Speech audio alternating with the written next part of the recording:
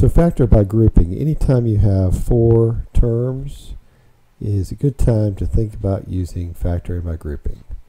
So here you see four terms here. You can really group this however you want. You can group this like the first and second terms and then group those two terms, or maybe you think that the first and third terms go together nicely. You think about GCFs and what might go together nicely. Sometimes you have to try one, it won't work, and you'll try it another way. I'm just going to group the first two terms and then the next two terms. So I'm going to say 6x cubed minus 9x squared. You always want a plus sign in between the two parentheses here. And that's where this gets a little tricky. Right now there's a minus sign in front of that term, not in front of 3y, but only that term. So if you think about it, you could just take that and move it down here, say that's negative 2xy plus 3y. Or sometimes what I'll do is I'll actually do this. I'll say plus a negative. And I kind of include the negative, attach it to that term, because that term is negative there, and then I move on. Now you want to take out the GCF here. So any GCF you see here, you want to take it out. So this would be 3x squared times 2x minus 3. Take out the GCF, and here also, and as always, the leading coefficient should never be negative. So I'm going to take out a negative GCF. I'm going to take out a negative 1 as my GCF. Oh, sorry, negative 1y, or negative y. And we get positive 2x, and I take out a negative, so this becomes minus 3.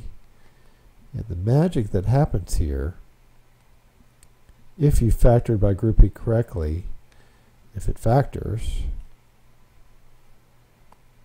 then this parentheses will match this parentheses. And so what you do now, like we did earlier, you kind of look at this, and you see there's a GCF there. I'm going to take out the 2x minus 3 and factoring that out. What's left over, with a minus sign in between, will be put here. So we have 3x squared and minus y. You can see now this is factored. So we took four terms and factored it. Let's try one more. Let's try one more. So it's got four terms. So you could try to factor, you know, a different way. Let's just try. Let's try the first and third terms together. Let's see what happens. So if we go x cubed minus 3x plus, I always want a plus there. It'd be this term and this term. So I'll say negative 2x squared plus 6. Take out the GCF going this way, so you have x times x squared minus 3.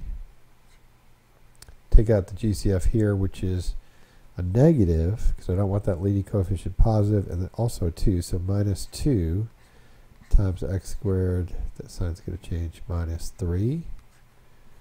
And you want to see if those parentheses match. They do, so you are ready to take out the GCF one more time. This GCF is x squared minus 3 times, let's see what's left over, x and negative 2, so x minus 2. And we have factored that. And that's how you do factoring by grouping.